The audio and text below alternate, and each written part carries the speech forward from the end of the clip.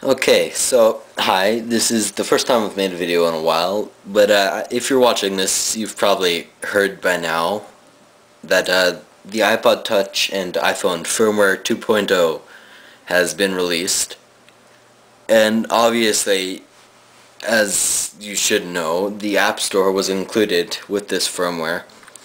So today I'm gonna walk you through all the new features in 2.0, and hopefully throughout the week I'll be able to add reviews of different applications that I've downloaded and bought. So the first thing that I'm going to show you will probably be the main feature that I'll be using to make this video. I've decided I'm going to make it in a new way. Instead of videotaping my iPod screen, I'm probably going to use the new feature that was included with this firmware, and that would be to take a snapshot of the screen. I'm pretty sure that it's been implemented for developers to use when they're making their own games, so they can give you screenshots of what the game looks like.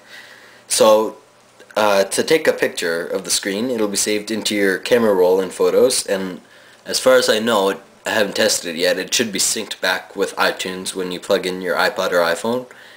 And to take the picture, you can either quickly press the power button slash sleep wake, and then the home button, or press the home button and then the sleep wake button. And the screen will flash white if you've done it successfully, and then you should see something appearing in your photos called saved photos or something like that. And I'll just test that now. So here's a picture of my home screen. So as you can see, with 2.0, there were other things changed other than the addition of the App Store, which you could see in the bottom left corner of my screen. The iTunes button has changed to, instead of a circle with an arrow in it, it's now a circle with a musical note in it. Additionally, the calculator button has changed. The round buttons have now become square buttons.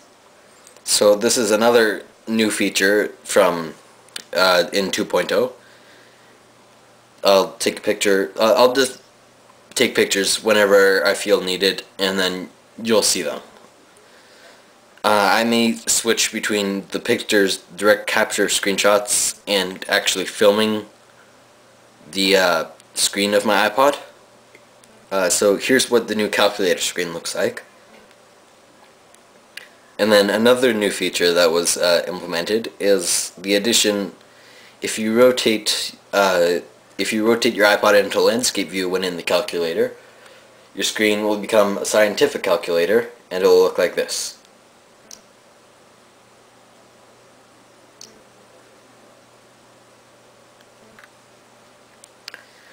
So, also another new feature added would be, not really added, but just a bit tweaked from the previous firmware, would be in Maps now. The Locate Me can now follow your position wherever you go if you change it. Originally, it would just find your position, but now it can follow you, sort of GPS-like.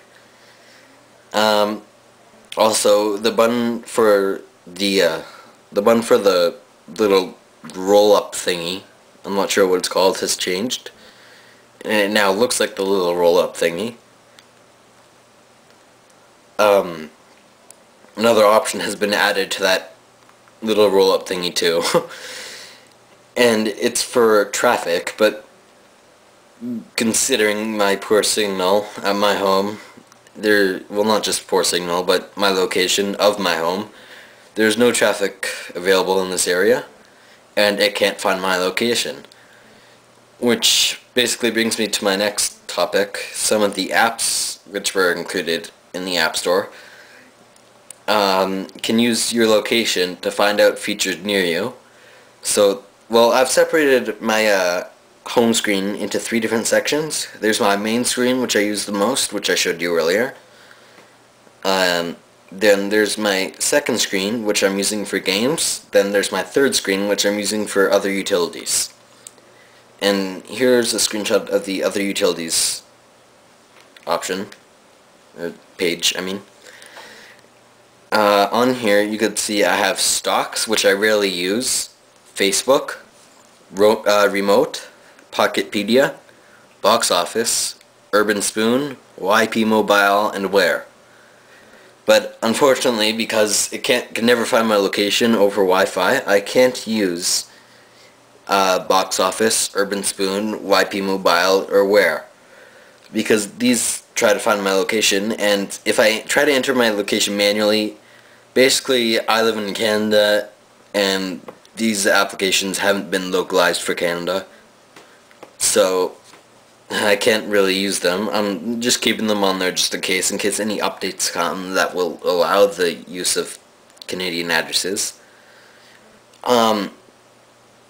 Then here's the shot of my games page, and on here you could see I have Monkey Ball, Cube Runner, Tap Tap Revenge, Cube Rise, Trism, Aurora Faint, Aquaforest, and Enigmo, I think.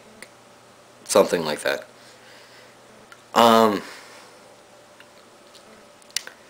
So yeah, I think that's basically about it. I'll show you reviews. Hopefully I'm gonna aim to post one each day until I can get through them all. Not all of the applications in the App Store, but all the applications that I've downloaded. Oh, I guess I should take you through the actual App Store too, for those who haven't seen it. 1 second.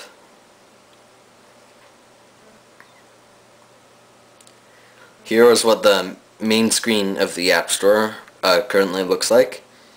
It lists a whole bunch of different applications, obviously. You can use or download any of them. Some of them are free. So the highest one, I think, that right now, or highest price I mean, is $40. But there's not a chance that I'm going to be getting that anytime soon. So we can also choose what's hot from the top menu here. 1 second.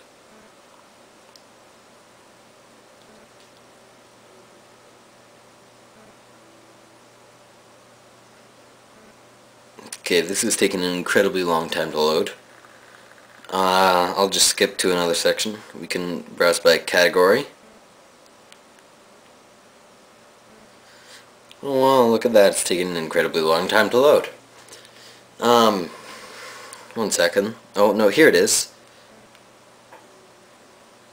Okay, so you can see all the different categories here. Now, I've noticed this, or the amount of applications growing up every day. Today, their amount of games hit 200, so that's pretty good. We can also browse by top 25.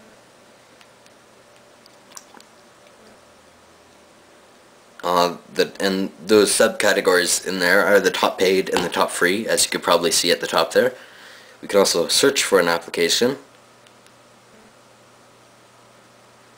and we can view the updates for our applications.